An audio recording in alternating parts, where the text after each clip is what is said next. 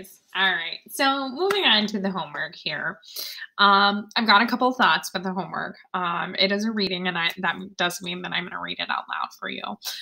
So if you want to move on, and not listen to me read the reading, I am totally okay with that. But also, I thought this was kind of cool.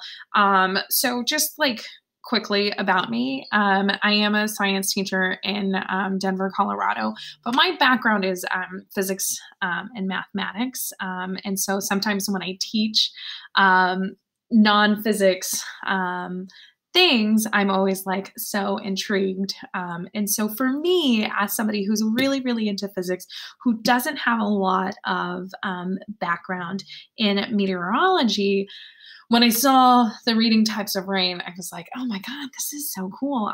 I definitely like want to learn more about this. So I get it if you want to go and not listen to me read a reading, but just think about all the information that you can gain. And because also, I have been staying in Dallas, Texas, for the last week, and it has been cold and rainy here, and I've been thinking about, like, as I've been recording these videos, the different types of rain that we've experienced. So let's get reading. We are going to read about some different types of rain. So what causes rain? Some rain forms when air particles rise high into the troposphere and water vapor in the air condenses into liquid.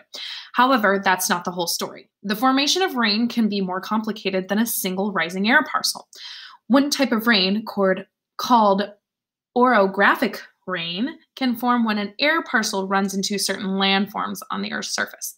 Another type of rain, called frontal rain, can form when air parcels of different temperatures collide. So, orographic rain, that looks beautiful. Look at all that greenery.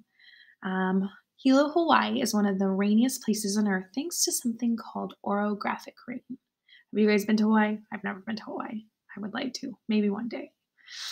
Hilo, Hawaii is one of the wettest places on Earth, receiving more than 100 inches of rain each year. However, just a few miles away from Hilo, on the same island, is a desert landscape that only gets about 1/10 as much precipitation as Hilo does. How is that possible? The answer has to do with the kind of rain called orographic rain. Hilo is located on the eastern side of Hawaii, between the ocean and high mountain peaks.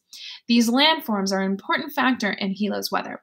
The wind almost always blows towards Hilo from the ocean, moving warm, humid air parcels in Hilo's direction. As the air parcels hit the land, they're forced upward by the mountains. The air parcels lose energy as they rise, and water vapor in the parcels condenses into liquid water, producing clouds and frequent rain. This type of rain is called orographic rain. Hawaii's mountains are also a factor in the weather on the other side of the island, where there is a desert landscape. Because the clouds produce so much rain on the Hilo side of the mountains, there's very little water left in the air once it reaches the other side. The mountains block rain from reaching the other side. This is called a rain shadow, and it means there can be a desert just a few miles across the mountains from the wettest place on Earth. So, how rain shadow forms. Warm, moist air, prevailing winds. That's what we've been talking about, how they push up. Not prevailing winds, but we've been talking about winds.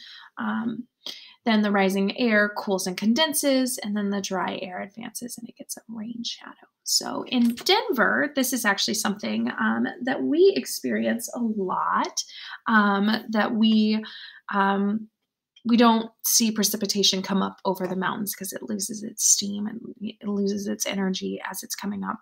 It still rains in Denver. It still snows in Denver, but definitely not as much in the mountains that are to the west of us. So when air parcels are forced upward by landforms such as mountains, they produce orographic rain on one side of the mountain. A dry area called a rain shadow forms on the other side. So then there's another type of rain that's called frontal rain. Wind is another factor that can contribute to rainfall. Winds can blow in all directions, moving air parcels around. Sometimes air parcels moving in different directions run into each other. A place where two air parcels meet is called a front, and fronts are places where dramatic weather tends to happen. Rain formed at fronts is called frontal rains.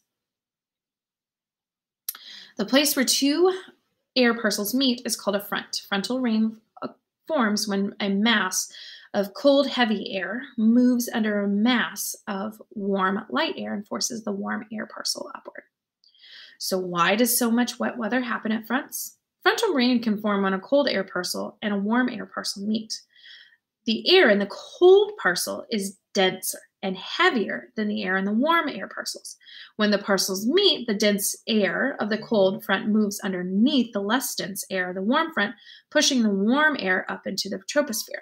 From there, the story of the frontal rain is just like the other types of rain formation. The warm air cools as it rises, causing water vapor to condense and form droplets of liquid water.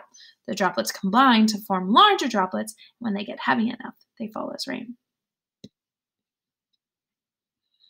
So thinking about this, right? So you've got that cold air that's underneath, the warm air. The cold air actually makes it continue to rise, right? Because there's still going to be that energy transfer of those two different parcels. So the warm parcel is going to transfer energy to the cold parcel, which is going to cause it to keep on rising up because there's that temperature change. And then all of the vapor that's in both of those air parcels, because all air parcels contain water vapor, they're going to start coming together, and then it's going to fall down with a lot of rain.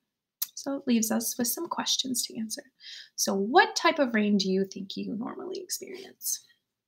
So for me, I think I experience more frontal rain than anything in Denver, and then in Dallas for sure. I know we experience way more frontal rain than anything, and that's just because cold fronts and warm fronts, when they start coming together, you've got that warm air mass and that cold air mass, and so you're going to see rain like that.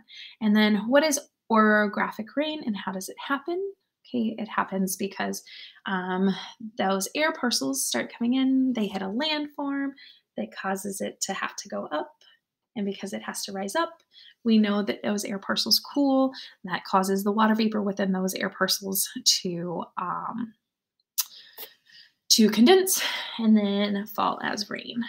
And then frontal rain, we talked about already. When we have two air parcels coming in contact with them, the cold air goes underneath, okay, because it's more dense.